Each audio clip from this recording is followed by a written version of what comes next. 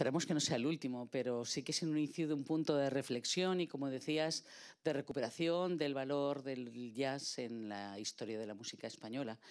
Yo, en principio, pienso que tanto Iván como Jorge nos van a introducir en cuantas cosas importantes e interesantes se van a plantear en este primer congreso.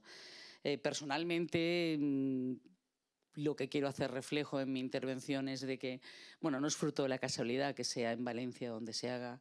No es broma que la música sea una de las señas de identidad de la Comunidad Valenciana.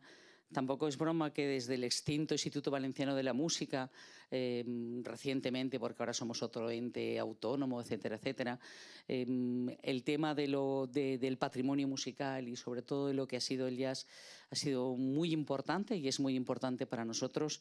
En eso hay que agradecer, bueno, el inmenso trabajo que hace Jorge García en esto, pero también y fundamentalmente pues la presencia y participación de lo que han sido legados, donaciones, el que seamos depositarios de todos los fondos de la Fundación Eve Traver, que haya muchos músicos valencianos de jazz, que en nuestros conservatorios se esté ya impartiendo jazz, que seamos la sede del Berklee College en Europa.